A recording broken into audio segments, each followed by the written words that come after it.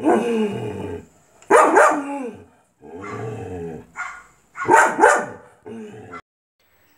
guys, hello ladies and gentlemen.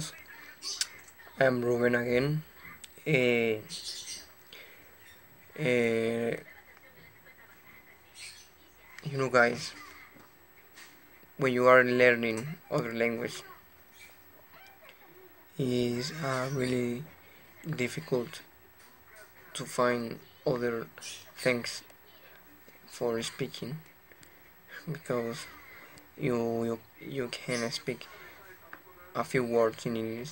You don't have a good vocabulary, and for more that you want to speak about other topics and speak about many things that is difficult.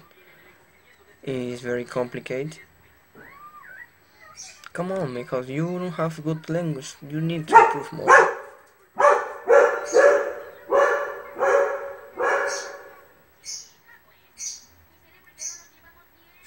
Because you don't have a good language.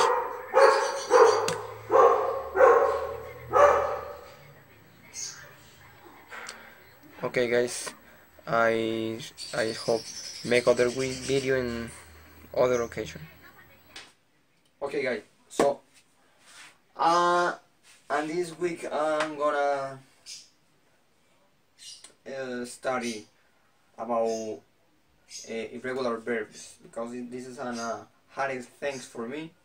I need to study like the next form like that. Here, the present, the past, and past participle. I'm going to learn about break and speak. It's a little bit simple irregular verbs, but I need to start speaking about that because they are here I have 7 groups. I need to study like this from my next studies in English, okay?